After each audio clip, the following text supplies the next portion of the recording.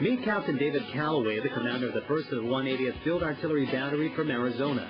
Dave's originally from the Midwest, specifically from Stockton, Iowa, population 220. Here's how this small-town boy got his home folk to get involved. Well, I was telling my mother, I actually sent her some pictures the last time we went out. And she had gone up to the local post office and was telling the postmaster. And they decided to post the picture up on the bulletin board in the post office. And then they asked for donations, and people just started buying shoes and bringing in toys. And they finally, postmaster paid for the packaging. They packaged it all up and sent it off to us. And this is what was sent off to Iraq, thanks to Stocktonians. Dozens of boxes filled with shoes, stuffed animals, and other items. Recently, Captain Callaway and his soldiers loaded everything up and headed to a village in Baghdad. Within minutes, children from all over the neighborhood began flocking around Callaway and his troops.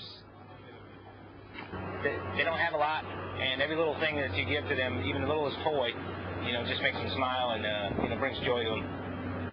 Soldiers within Callaway's battery also believe in this mission. I worked with kids for about, 7 years or so back at home.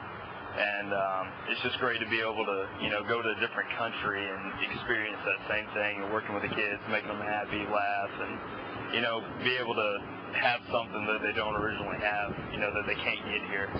Captain Callaway says there are other reasons why he believes these types of missions are important. He says children have thrown rocks at his convoys in the past, and hopefully this will build a relationship to stop this type of behavior. He also believes that with the help from his hometown, this gesture of generosity will hopefully have a lasting effect.